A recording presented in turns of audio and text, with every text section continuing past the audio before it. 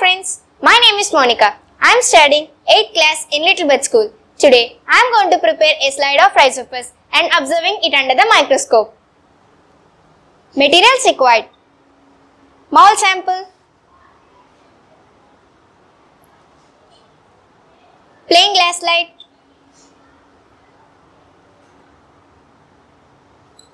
cover slip,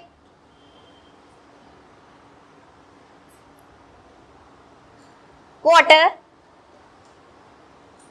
and microscope.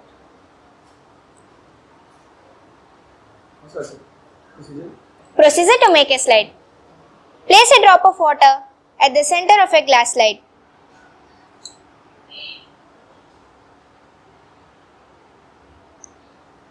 Using an eyedropper if you have one or a tip of a clean finger. Using a needle, scrape some of the bread mold off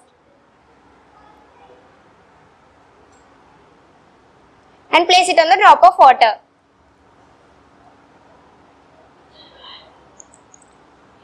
Cover it with a cover slip. Use the corner of a tissue paper or a blotting paper to blot up any excess of water is present at the edges of a cover slip. View the slide under the compound microscope starting with a low power.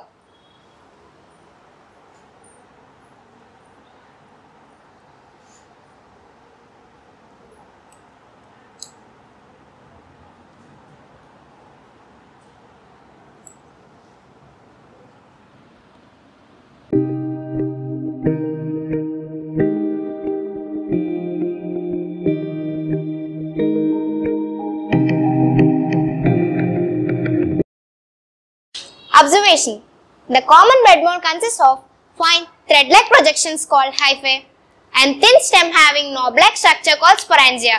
Each sporangia consists of hundreds of minute spores. When the sporangium bursts, the tiny spores are dispersed into surrounding air for further reproduction.